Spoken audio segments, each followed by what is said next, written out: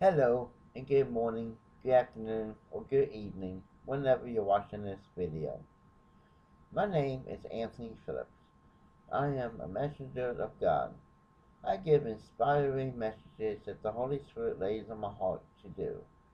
And when I come to preach the word, I preach it in truth and nothing but the truth, the whole truth, and everything else in between the truth.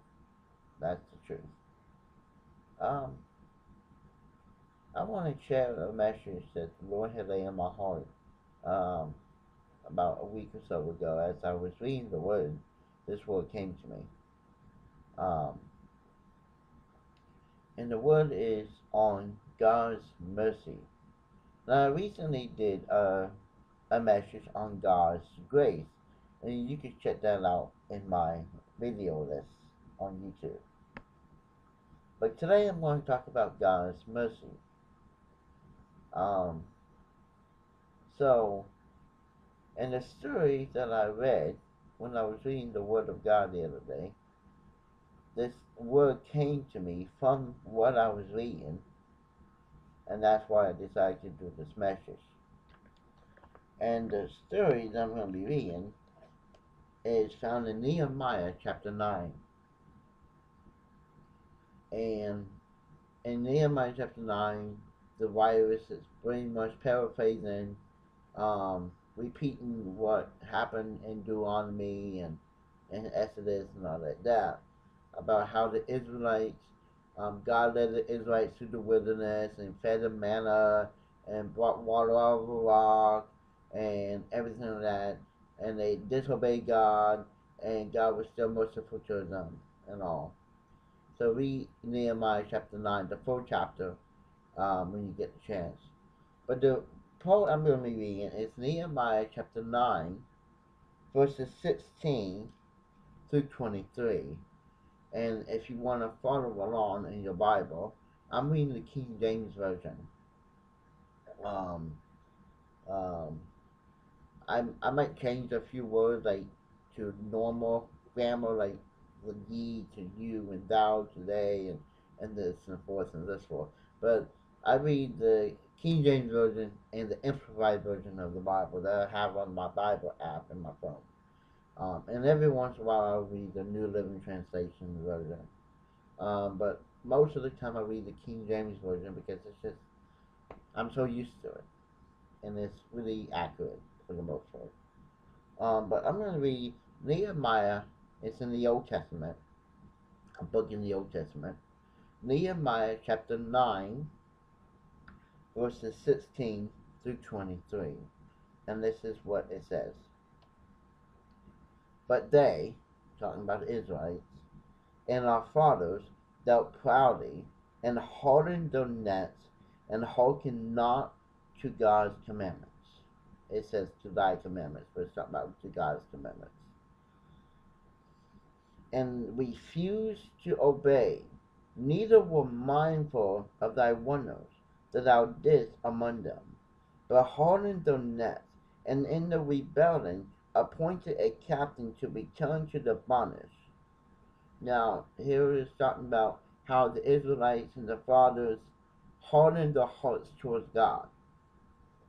They refused to obey God.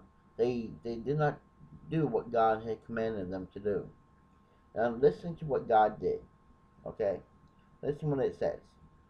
But thou art a God ready to pardon, gracious and merciful, slow to anger, and of great kindness, and forsakest them not. God did not forsake them. Even though they disobeyed him, and even though they did not do what God had done to say for them to do, God was still merciful to them. Let's keep reading, okay? Yea, when they had made them a calf, a molten calf, and said, This is thy God, that brought thee up out of Egypt, and thou wrought great provocations. They built a calf, and they call it God. Okay? Yet thou in thy manifold mercies forsake them not, or forsake them not in the wilderness.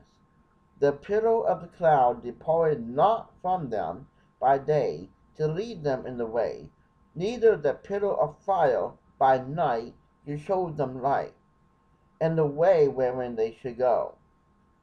Thou gavest also thy good Spirit to instruct them, and withheld not thy manna from their mouth, and gavest them water for the thirst. Yea, 40 years didst thou sustain them in the wilderness, so that they lacked nothing. The clothes waxed not old, and the feet swelled not. The feet did not swell up. In verse 22 it says this, Moreover, thou gavest them kingdoms and nations, and didst divide them into corners.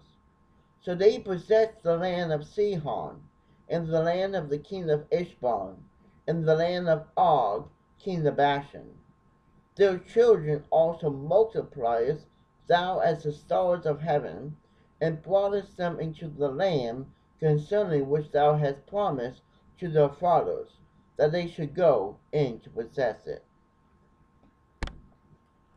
One thing we can learn from this passage of scripture, and we can see what's happening, is although the Israelites and their fathers disobeyed God, and they built a calf, and they worshiped the calf, the molten calf, the golden calf, and they disobeyed God and refused to obey Him, God was still merciful.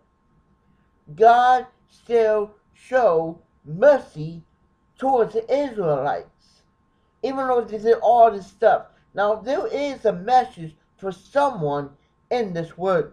There is a word for someone in this message that I'm preaching. So I pray that this word is for you. It doesn't matter what you have done. God's mercy still reigns upon you. Okay? God still provided for the Israelites. He provided them manna from heaven.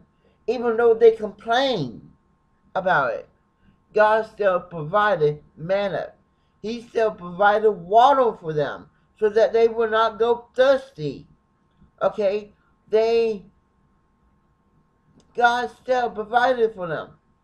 Now, if you read the book of Deuteronomy in the Old Testament, it does say that some of the Israelites died while in the wilderness. Okay, some were bitten by snakes and hold on a second. Spam calls. I get all these spam calls. And everything else. But God still showed mercy towards the Israelites. And God is still showing mercy towards you and I. Yes, we sin. We fall short of God's glory. We don't always obey the laws. We don't always follow God's commandments. We get it wrong. We mess up. We get so doubtful, so fearful. We worry too much. We fall into sin. We do things we shouldn't do. But God is merciful. God is showing His mercy time and time and time again. God showed mercy towards us when He sent His Son Jesus to die on the cross for us. That was demonstration of God's mercy. The scars that are in Jesus' hands and feet and side prove that God loves us so much. So if you are someone who may feel like that God has abandoned you, if you feel like that God is disappointed in you, just know that He's not. He loves you. He loves you unconditionally. Jeremiah 31:3 says, The Lord loves you with an everlasting love. He showers you daily with His mercy. But you must repent and turn from your sins. Time and time again we read through the Bible about repentance. Jesus said it, John the Baptist said it, His disciples said it. Repent, for the kingdom of heaven is near. Repent, repent, repent. The prophets in the Old Testament talked about repentance. We must repent. Come to God. What's the book? Second Chronicles 7:15. I'm sorry. Second Chronicles 7:14 says this: If my people who are called by my name will humble themselves and pray and seek my face and turn from their wicked ways, then I, says the Lord, will heal them from heaven and heal their land and forgive their sins. You see, we must do our part.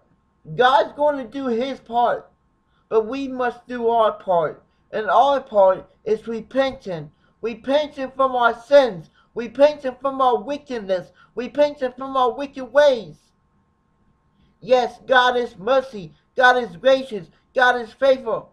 But just because God is faithful and gracious and merciful does not mean we can live in sin. As it says in the book of Romans, shall we continue in sin because grace abounds? Because we are saved by grace? No! We must repent. We must live a holy life. We must live a godly life. And it is hard, but with God on our side, we can do it. Amen. You must put your faith and trust in Jesus Christ and his finished work on the cross. God's mercy is available to all who call upon his name. Have you called upon the name of the Lord? Romans 10:13 says that whosoever shall call upon the name of the Lord shall be saved. Let me ask you something. Are you saved? Are you born again? Have you been baptized and filled with the Holy Ghost with the evidence of speaking in tongues? You can't be a Christian without the Holy Spirit. You must have the Holy Spirit, or else you will not be a strong Christian.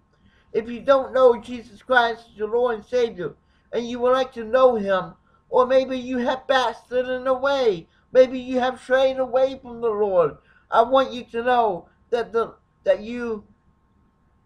Lord is helping you to come back to him. If you don't know what to say, just say, Lord, please help me. I don't know what to do. I repent of my sins, and I believe that you died and rose again. Fill me up with your Holy Spirit and lead me into everlasting life. I place my life into your hands, Lord. And I can guarantee you that if you pray that prayer with a sincere heart, God will heal you. God will heal your prayer, and he will intervene and save your life, and he will help you. I know this is true because I prayed the same prayer one time, a long time ago. I said, God, please help me. That's all I prayed. And God came down and helped me. He rescued me from the life that I was living in, a life of sin, a life of darkness. I was headed to hell. I was a breath away from hell. But God pulled me from hell's grip and gave me a new life. Amen. And I'm a living, walking testimony that God can change hearts, that God can change lives. Life is changed in God. God is the God of second chances and third chances and fourth chances and so on. So if you don't know Jesus Christ, come to get to know him today. He's knocking on the door of your heart, pleading with you to let him in. But only you can open the door. He will not open the door and come in on his own. You must open the door and invite him in. If I came to your house and I knock on the door, I cannot just walk into your house. I have to be invited in. So the same with the Lord. He has to be invited in. And once you invite him in, he will take residence in your heart and give you a new life. He will teach you all the things that you need to know. He will be in you, his Holy Spirit, who will teach you and guide you and lead you through life. Because life is hard. Life is tough. You're going to have your ups. You're going to have your downs. You're going to have your good moments. You're going to have your bad moments. But God is with you along the way if you have the Lord in your life. So just understand and know that God is merciful. He shows mercy and grace to people time and time again, even those who reject him. But you must repent. We all must repent. and come to the Lord in faith and believe. I pray that this word encourages you. My name is Anthony Phillips. I love you, and God loves you. God bless.